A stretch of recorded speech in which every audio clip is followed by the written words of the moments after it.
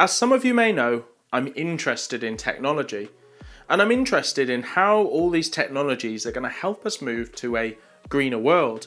Not from a climate change point of view, just I see the need to transition, and it's interesting how this is being achieved in different ways. One of the ways that stood out to me in a video I saw recently, and now it's not new, as some of you may know, JCB have been working on internal combustion engines that run on hydrogen. Now, JCB haven't been the first to do this. 12 or 15 years ago, probably longer, BMW were doing this with their Hydrogen 7 car. But what I wondered was why? Why did JCB choose this over, say, a hydrogen fuel cell or just a battery electric vehicle? Well, JCB are already an engine manufacturer, so they're naturally going to feel comfortable with that, and they're not a battery manufacturer and they're certainly not a fuel cell manufacturer either, so it is understandable for them to take this move. They currently have a lineup, as we know, of diesel vehicles, and these can go from idle to hundreds of horsepower, but with a hydrogen fuel cell it's quite hard to vary it by that much. They have to have a battery to be able to store and help assist motors in providing the power. So that kind of leads JCB to two technologies that they maybe don't want to take on, or just makes it a little bit more complicated for them. Okay, but let's talk about the elephant in the room, the efficiency. We generally get hydrogen from two sources. There's fossil fuels and there's the green hydrogen. Now, fossil fuels get this through a process of using steam to extract the hydrogen. And believe it or not, that's more efficient than the electrolysis process for green hydrogen, where you put electricity through water and out comes the two gases, hydrogen and oxygen. So we can produce it green, but we lose about 30% of the energy. So if we started off with 100% of energy that was from a wind turbine, we've now lost 30%. You've then got to transmit it and move it to the vehicle that it's going to be put in. Now, it's a gas, it doesn't take up much space, so it either has to be compressed, and as we know with a compressor, energy is needed there, or it needs to be cryogenically cooled into a liquid, which takes up far less space, far less packaging, but that's an intensive process to cool it down that much, and then you've got to maintain those cold temperatures. So, comparing that again to our wind turbine, there's going to be some transmission losses in getting that energy from the wind turbine into, say, an electric vehicle. But they're nowhere near the losses that you're going to get through the transmission of hydrogen. Let's say hydrogen's going to lose us somewhere between 10 and 30%. We'll stay conservative at 10%. So we already had 70% from before. We're now knocking off another 10%, so we're down to 60%. Now this is where the real questioning came up to me. So a hydrogen fuel cell is far more efficient than an internal combustion engine, right? An internal combustion engine at most in those situations is going to produce 25% of its energy from its fuel. We have been able to get more.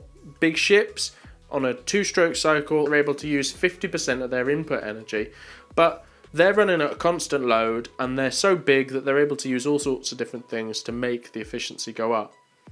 But that just is not the case with these smaller engines and the type of engines that we end up with in our cars, vans and lorries. We're looking at, say, 25%. So 75% of that energy is just being wasted.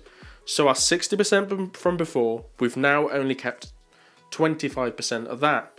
So 15% of our original energy that we're using hydrogen for has now just gone, okay? But I don't see that as a bad thing necessarily, because if you compare that to fossil fuels and just burning fossil fuels, well, there's far more toxic things coming out the exhaust there. With a hydrogen engine, you're just going to really get water.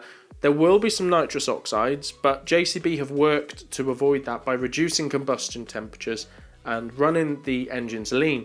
The good thing about hydrogen is it can run with quite a range of air to fuel ratios. But I see another hurdle with that. We talked before about a compressor pumping air.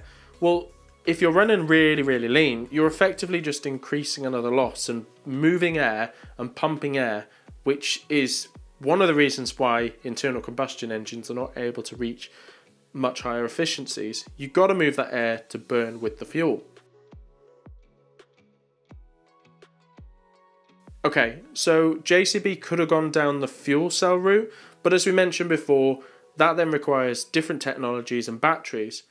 My biggest problem with this technology is that the alternatives could be more efficient if they had pushed to do that. But it's also a good move. It's an advancement over where we're at. It's not a new technology, but if they just help that process and push that forward and make it possible for hydrogen vehicles to be refueled on site, then great. My big issue with it though is painting the engine green, painting the wheels green, and making that appear to be a green thing. But what's more green?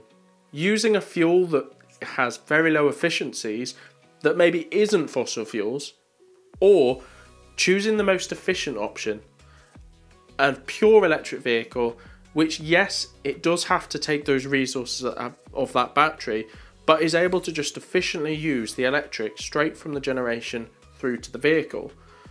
I'll let you decide.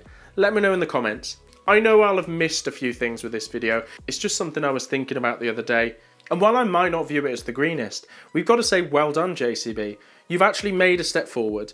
You're getting away from fossil fuels if you push and sell this vehicle, and it is a step in the right direction. I see the sort of people that would use these machines as potentially making the step. In the UK, they used to be able to use red diesel, but recently that changed to using the full fat white diesel. Okay, the only difference is the colour and the price.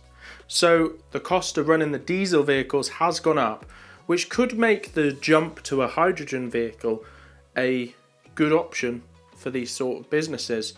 Also, businesses are kind of looking at the angle of being green at the minute. It might help them in winning contracts. I can't wait to see what JCB are doing in 5, 10, 15 years time. Will they have made this more efficient? Will they have scrapped this all together and moved on to something else?